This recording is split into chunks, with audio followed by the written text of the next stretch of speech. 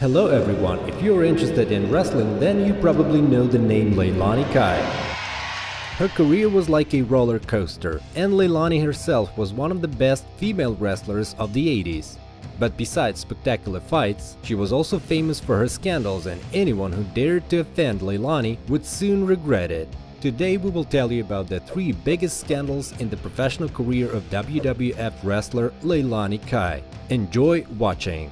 In the 3rd place in our ranking is the story that Leilani told in one of her late interviews after she ended her career as a wrestler. It concerns the Fabulous Moolah, of course. They were united by a difficult relationship that was initially good. Early on in Moolah's career, she trained Kai and helped her with her promotions. But as Leilani developed, their relationship gradually deteriorated and eventually turned into deceit, greed, contempt, and hatred. At one stage of their career, Leilani and her teammate Judy Martin were even stripped of their titles due to the Fabulous Moolah setup. By the way, you can find out about this case and many other interesting events from the career and life of Leilani Kai in the previous video. Okay, let's get back to our story. One day when Leilani was in the dressing room with her colleagues, their agent came to them and turned to Moolah with the words that he received a money order for Kai and other girls.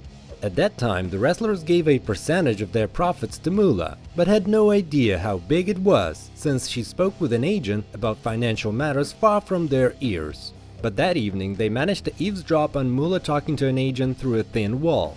The agent said that he received $150 per week for each girl. Sometime later, when Moolah gave out a salary, Kai and other wrestlers received only $50 a week. According to Leilani, after that she stopped respecting her, but unfortunately, at that time she could not do anything about it.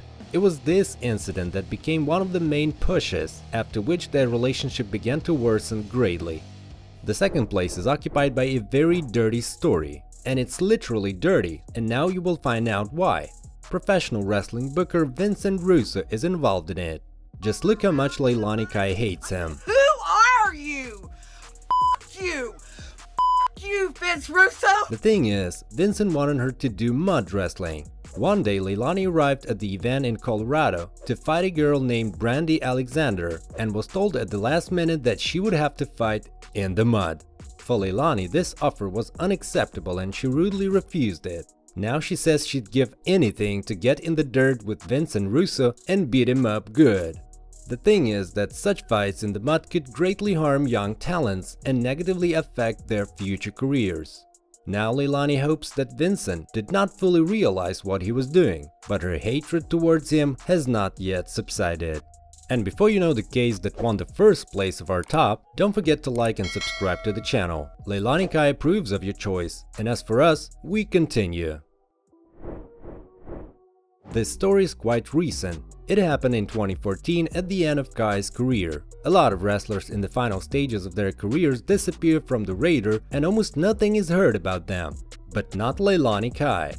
At the age of 54, she decided to take part in the West Coast Wrestling Connection and face Kylie Sutton. But to the great regret of Kai and to the admiration of the public, this match was not destined to take place.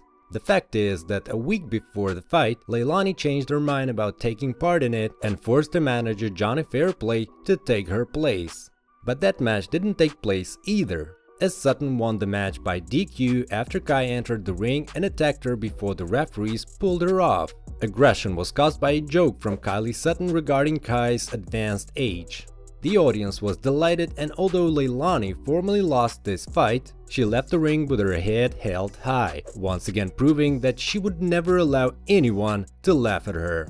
Write in the comments what you think about it, whether you condemn Kai's behavior in this case or support her. This was the last story for today. You were on the Star Patrol channel, and see you in the next videos.